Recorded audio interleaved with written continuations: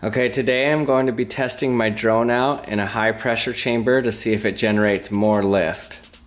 So the reason I'm doing this is because I made a video where I flew the drone in my vacuum chamber and showed that it can't fly in the vacuum chamber, and as the pressure dropped, it generated less and less lift until it couldn't even fly.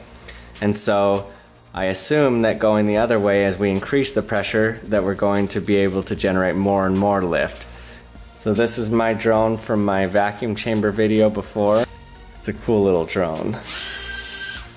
So in order to know how much lift we're getting, I'm going to hook some beads to the bottom of this, and we should be able to lift more and more beads off the ground the more lift that we're generating.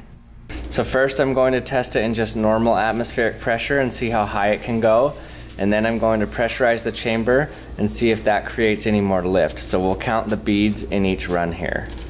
Let's see how much the drone can lift in just atmospheric pressure. 3, 2, 1.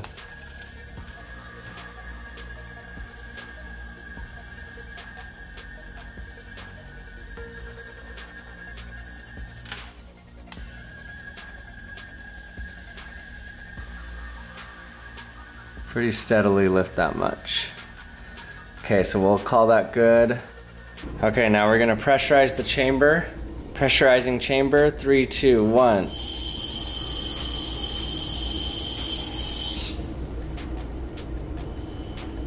Okay, we're at high pressure. Let's see what we got. Pressurized drone flying, 3, 2, 1. Whoa, that's way higher. That makes a huge difference.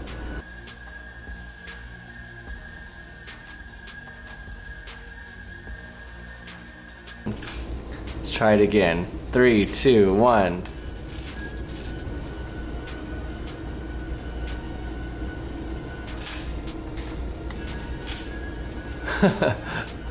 So we get a lot more lift at these high pressures.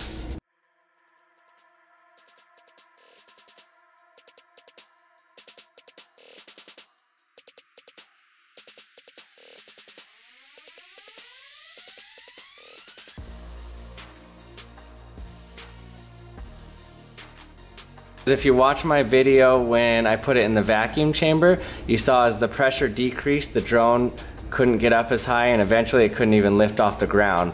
So the other way around, you would assume that when we increase the pressure in the chamber, that it should generate more lift. And that's exactly what we see here.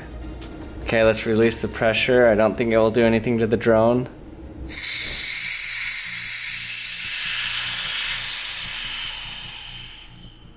It's okay. See if it still flies.